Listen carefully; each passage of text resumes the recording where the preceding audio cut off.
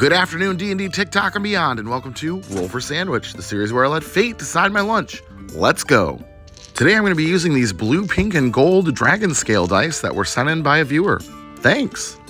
Let's get things started with our roll for bread. 4, tomato basil wrap. It's been a while since we've made a wrap or used a tortilla on the show. Some people take quite an issue with that, but I still think wraps fall under the purview of Roll for Sandwich. Next up, let's roll for our main. 9, garlic summer sausage. All right, this time we're gonna remove the sausage casing before slicing. That's definitely the easier way to do it. And I think since we'll be putting it in a wrap, I'll cut it into strips afterwards, so that way it'll be easier to roll up the wrap. Not a bad start for a Monday. All right, let's roll for cheese. 3, provolone.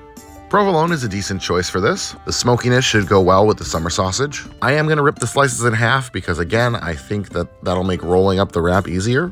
3 rolls down, 3 to go. Let's roll for our roughage. 5 watercress and 6 green pepper. I'm glad we ended up with some kind of leafy roughage on this one. I think that's pretty essential for a good wrap. Green pepper was another good roll. I'm a big fan of always including something crunchy inside of a wrap. There's something about the contrast of the soft tortilla on the outside and the crunch inside that I just really enjoy. And the slightly bitter pepper with the piquant watercress should be a good combination. All right, it's time to get wild with our wild magic roll. 13 tortilla strips. Well, if the green pepper didn't do it, these surely will give us a nice crunch. We're also putting tortilla in our tortilla, which there's nothing wrong with, it's just kind of funny. And last but not least is the D20 sauce roll. Here we go. 15, pizza hot sauce ranch. Every wrap needs to be finished off with a good sauce, and I think that this is a pretty good match for this one. Just a little spicy with a nice creamy ranch base and a nice flavor of crushed red pepper. Now comes the all-important task of rolling up our wrap.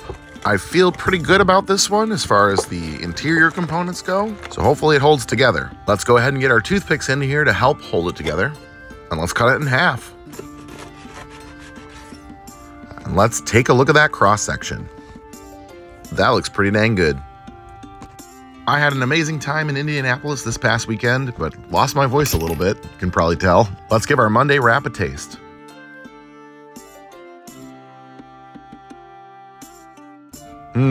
Yeah, this is pretty nice. I'm a sucker for tortilla strips in a wrap or burrito or soft taco. Some of my favorite items at Taco Bell have those. The summer sausage is good. It's probably not the absolute best filling for a wrap, but all the flavors are here.